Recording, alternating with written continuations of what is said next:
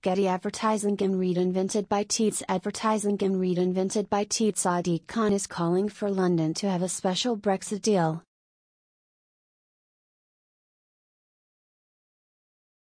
The London mayor said there was huge ramifications for the city after leaks from Dublin revealed Mrs May is considering aligning Northern Ireland with the Republic of Ireland rather than the rest of the UK.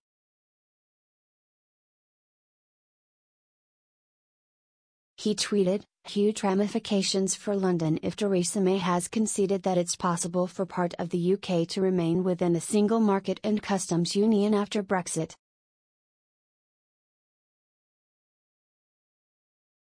Londoners overwhelmingly voted to remain in the EU, and a similar deal here could protect tens of thousands of jobs. Leaks from Dublin today suggest the UK is set to concede there will be no divergence on single market and customs unions rules on the island of Ireland.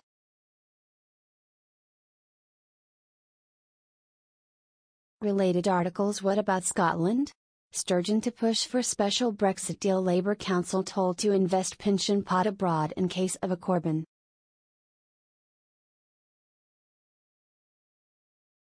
Mr Khan's latest remarks appear to be a U-turn after the mayor rejected the idea that London could receive a different Brexit deal during an interview on the Andrew Marr Show.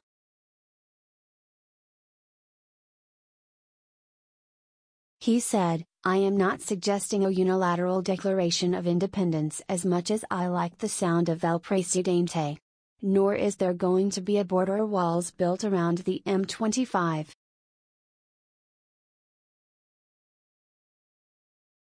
What I am in favor is of the government recognizing that London needs to do well for the country for it to do well.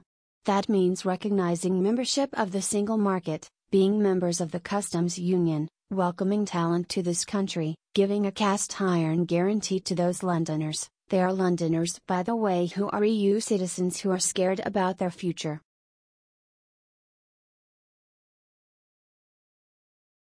That means a pro-jobs, pro-growth deal with the EU. Mr Khan has long suggested that the party should leave the door open for another Brexit vote.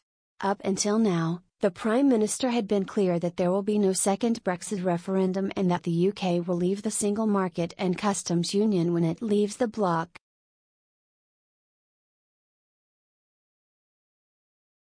But today British and EU negotiators agreed a draft withdrawal agreement on the terms of the UK's exit, which is designed to secure sufficient progress at this month's Council summit.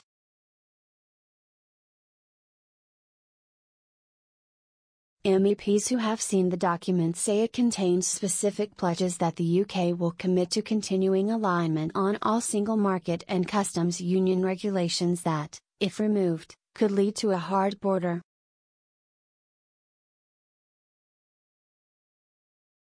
Related articles. Labour's Angela Rayner refuses to sign Corbyn allegiance pledge. La shame, French offer warships to help out Britain's cash-strapped Tusk meets with EU deep state figures before critical May meeting.